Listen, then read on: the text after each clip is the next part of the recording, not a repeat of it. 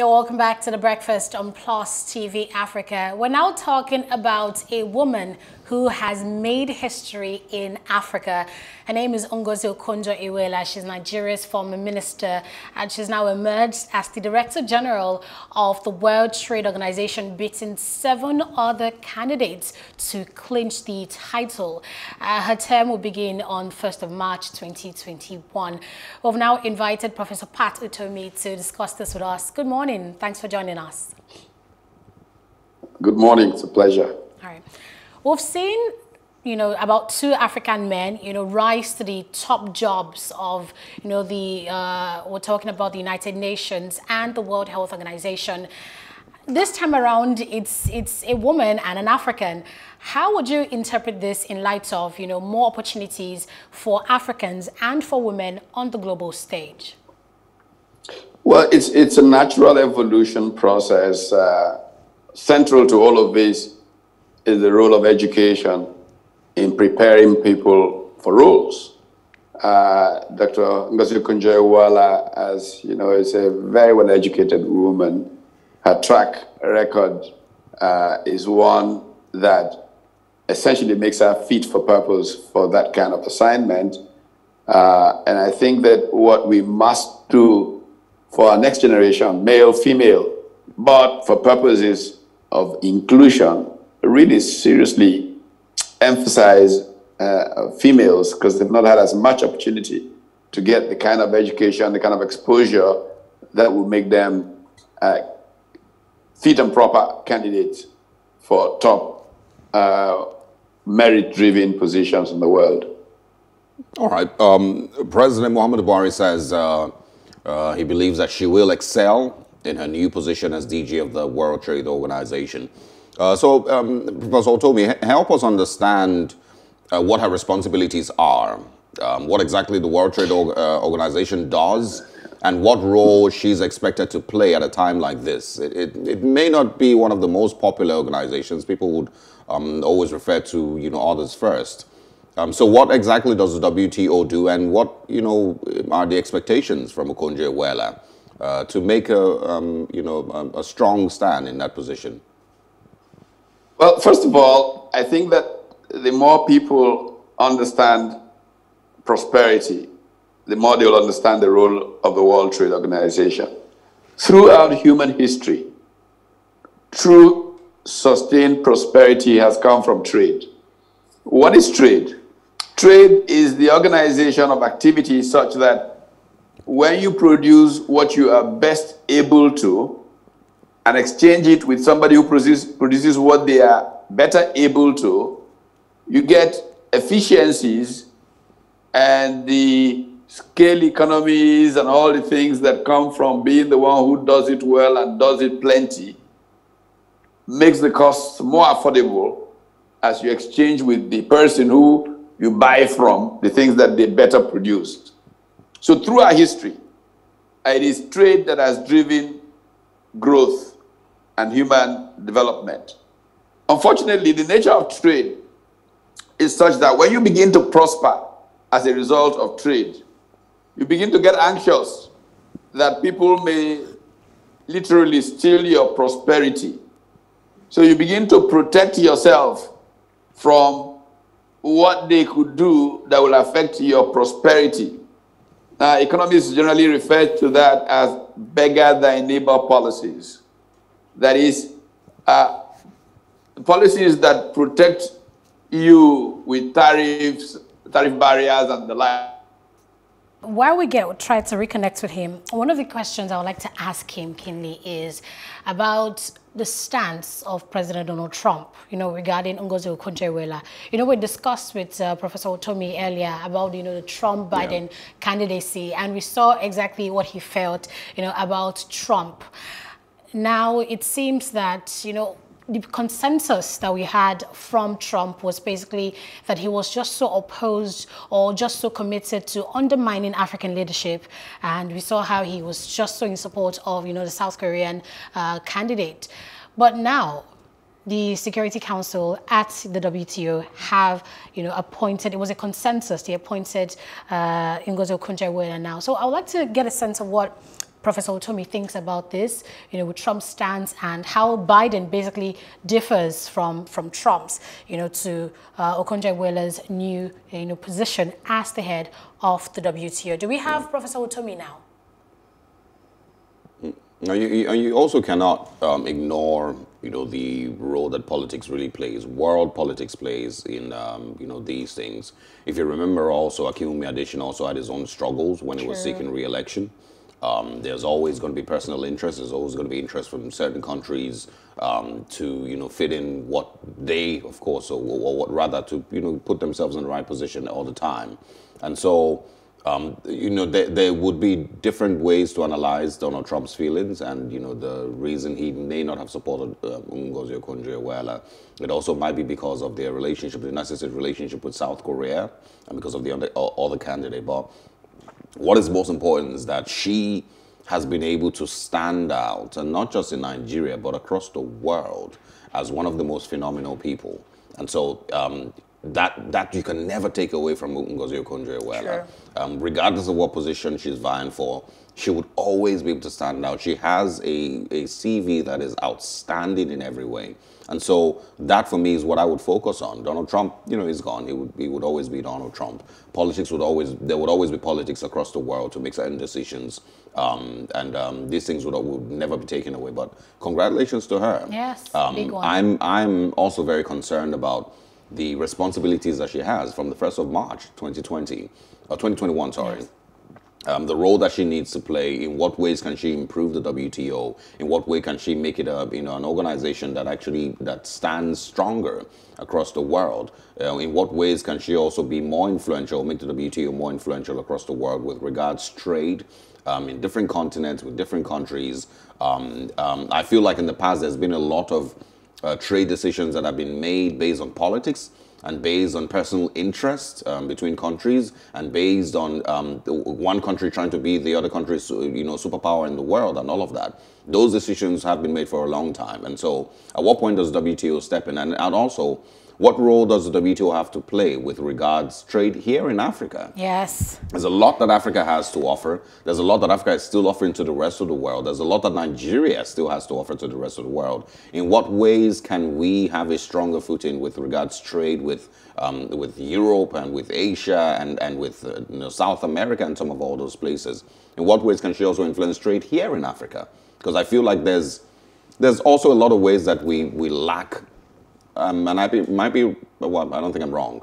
Better coordination here in Africa. We've been able to, have better trade with ourselves. The AFCTA agreement also, would play its own role. But WTO is very, very vital, and I think that she should definitely play a role. All right. Professor Utomi, welcome back. Apologies, I think we lost you via video, so we have you via phone now. Good morning once again. Yeah. Good morning again. Sorry about the system, but I was saying that what has happened is that capable people from the education that they get, actually a bit of irony here. Many years ago, I was on a conversation with the British High Commissioner in Nigeria, and 2 or 3 of us, and Ngozi Okonjo-Iweala in the US. And we're talking about the idea of a demographic dividend. A demographic dividend is what comes when you invest in your young people, so that population stops becoming a negative in terms of economic development, and becomes a huge positive, which is what happened to China, and significantly is happening to India. Yes. So Dr. Okonjo-Iweala is a classic example of investing properly in the life of a young lady, who then becomes significant human capital.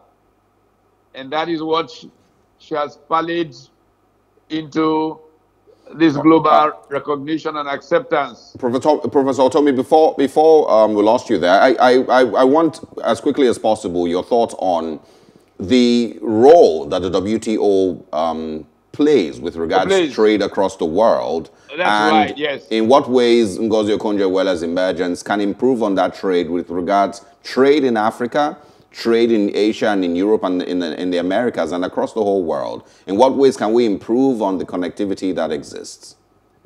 Well, trade is usually affected by a variety of things, which include imbalances created by capacity to process.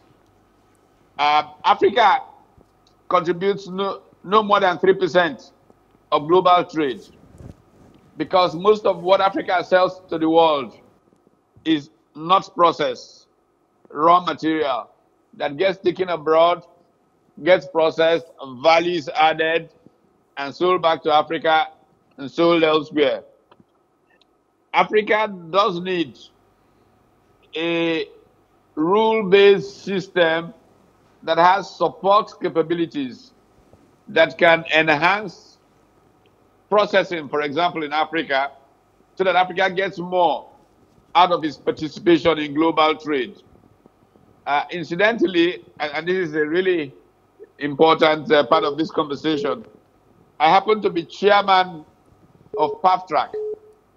PAFTRAC is the African Union's private sector trade and investment committee. And last year, PAFTRAC held a continent-wide webinar on the kind of person we would like to see as the leader of the WTO.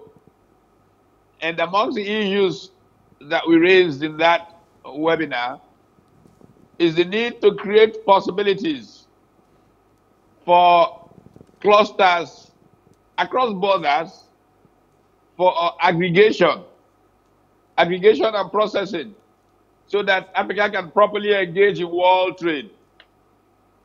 As we are presently located in global affairs, we cannot even pull together the kind of volumes that will enable us engage a huge global corporation, say like Walmart. If Walmart wants jeans, it's looking at you're supplying them maybe 300,000 pieces of blue jeans every Monday morning. Now, the way that African economies are, that would be probably impossible. One or two manufacturers will produce 10,000 pieces. And so Walmart would not even talk to Africa. In Asia, when the Asians were beginning to enter global trade, they organized huge trading companies like Marubeni in Japan, and in South Korea, they are similar equivalents. The chaebols in South Korea were able to therefore pool production and be able to engage at the appropriate scale in world trade.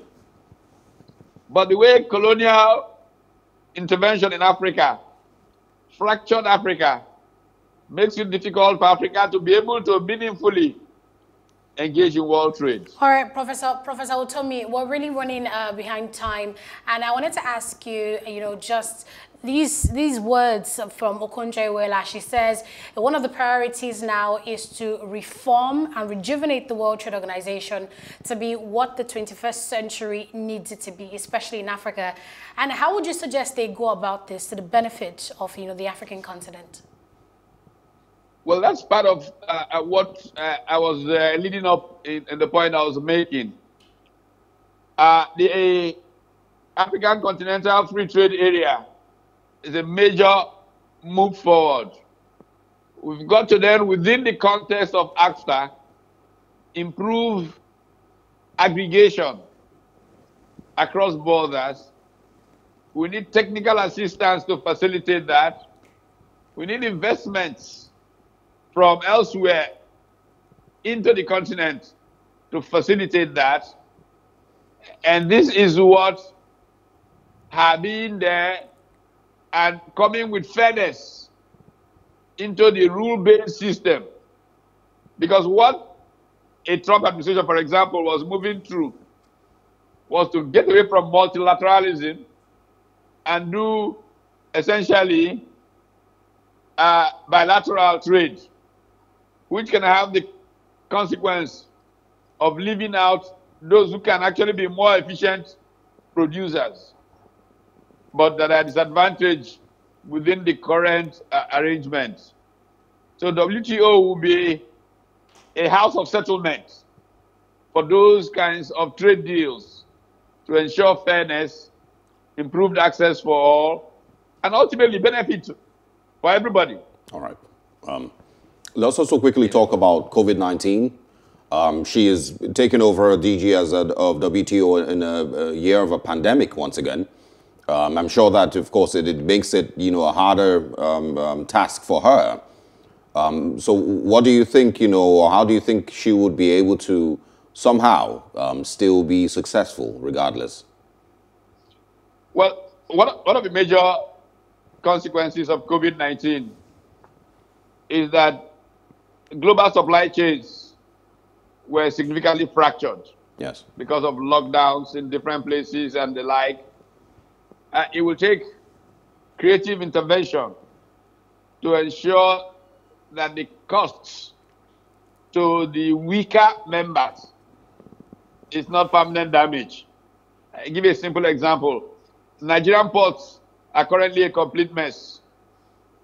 This is partly because manufacturers have been shut out from getting raw materials for some time because of the fractured supply chains. As trade begins to resume, our system to process has not adapted.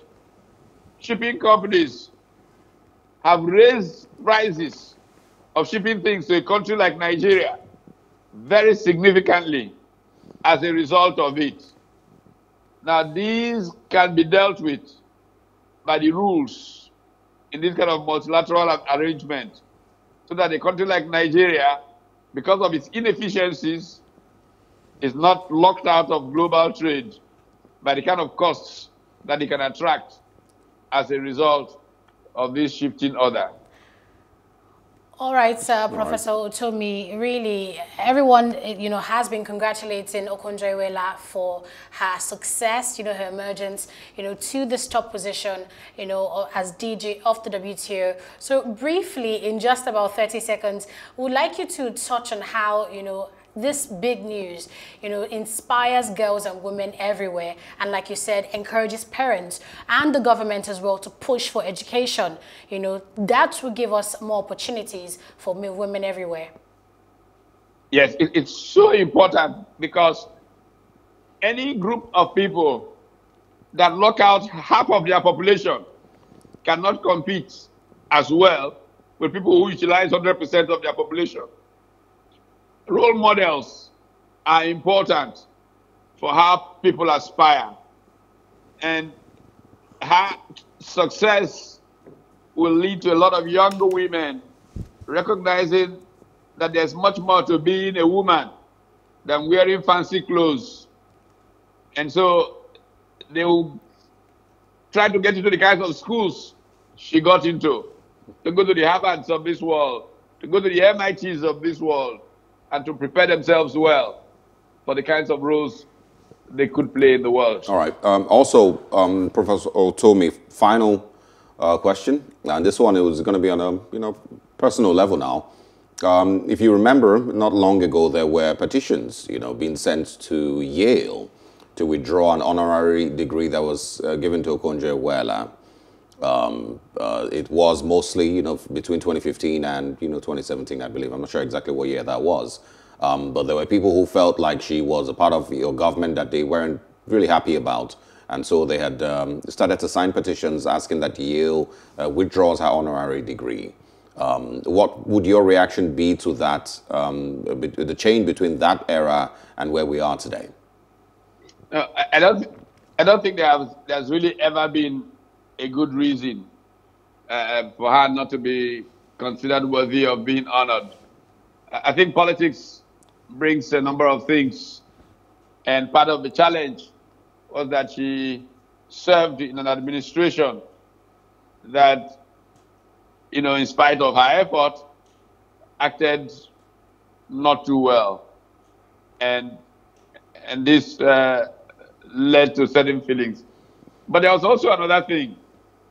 The Americans were pushing an agenda that many Africans frown very much at, and they tried to typecast all those who didn't go along with that agenda. And that was one of the ways, too, that people tried to rub that in. But these are matters of transient politics and do not take away from the solid base from which he comes to this assignment. Absolutely. Professor Utomi, thank you so much for speaking with us. Thanks for your time this morning. Thank you. And we all wish Dr. Ngozi Okonjo-Iweala the very best as the DG WTO. Pleasure. All right, our guest is standing by. She's the Director General of NAFDAC, Dr. Professor Mojisola Adeyeye. So we'll be talking about COVID-19 vaccines and NAFDAC right after this break. To stay with us.